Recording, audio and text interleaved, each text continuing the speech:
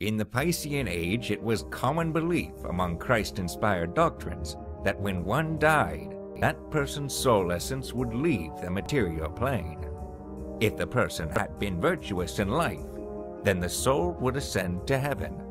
If the person had been sinful, then hell would await them. Dissatisfaction with the black and white concepts of sinfulness and sainthood, and the difficulty in determining where the line was drawn, provoked alternative suggestions of where the consciousness departs once a person's life was over.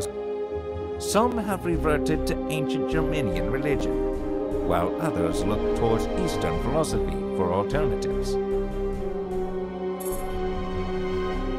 Based on the testimony of those who had experienced near-death experiences, it was hypothesized that the consciousness enters first a plane of positive energy, where the good achievements of the life past were reflected upon and lessons taken away from these events.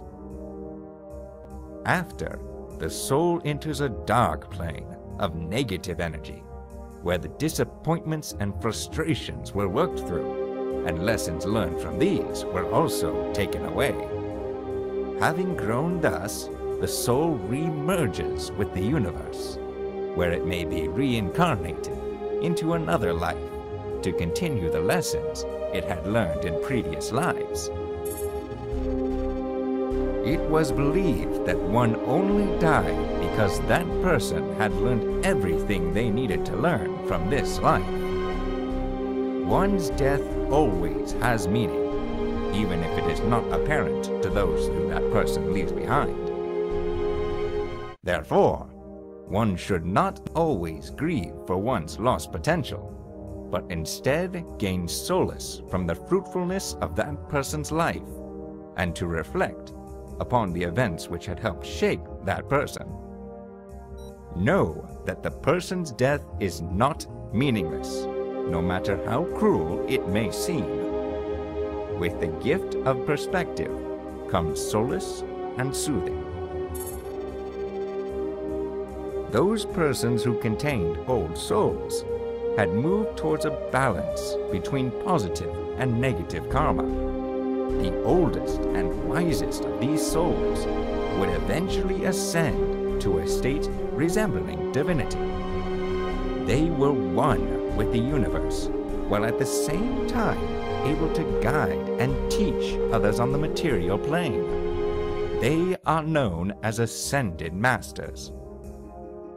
To see your place in the universe, to know that you yourself are not just a mote against many, but a union of brothers and sisters working together for common good. That is when you have ascended. You are enlightened. Though these ascended masters are few, given enough time, their numbers will grow until we as an entire race have risen to enlightenment. After 5,000 years of recorded wars, atrocities, and injustice, I believe it is soon time for our racial consciousness to rise above our petty differences, and in the spirit of Ubuntu, realize that what makes us human binds us together. After the age of spirituality came the age of reason. After realizing that neither reason nor spirituality alone could guide us, we now combine reason and spirituality into a new way of thinking. We will exist in rational faith, and in faithful rationality, in a new age of enlightenment.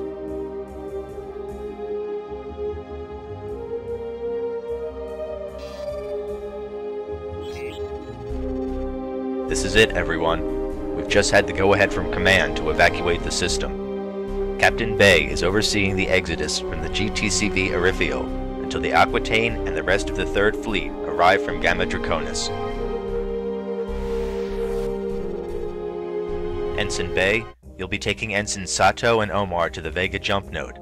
You'll be escorting an evacuation transport carrying refugees from Sophia Station, a civilian hub in this system. Her destination is the Vega jump node. We've had reports of Shivan incursions into this system from Gamma Draconis, so we need you to be on your guard and make sure the transport makes it to the node safely.